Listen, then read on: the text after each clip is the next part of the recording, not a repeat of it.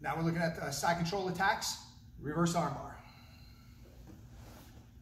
Starting off in my position. So far we're doing Americana or Kimura, depending on what side the head is, right? I go for my attack, but maybe I get my grip, but the guy's really strong. Some people can really straighten out their arms.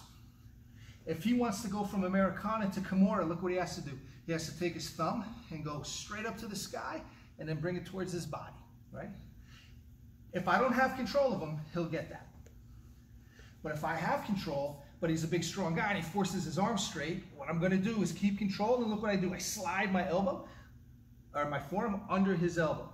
As he turns his thumb to turn to the Americana position, I trap his wrist.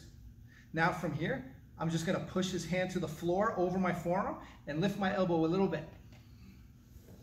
It's basically just an arm bar, just over my forearm. One more time.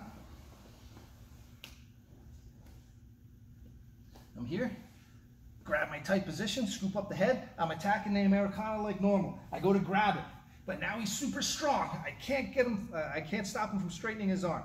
So I follow with my forearm to under his elbow.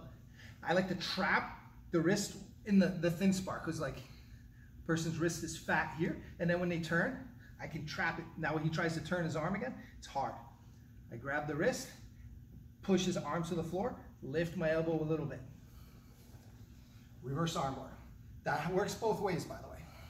I could be in the Kimura, right? And now he can straighten his arm here, right? Same thing. I ride it up, push it to the floor, and tap. Okay, sorry.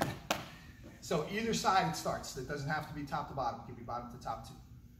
And that's your 3 attacks from side control.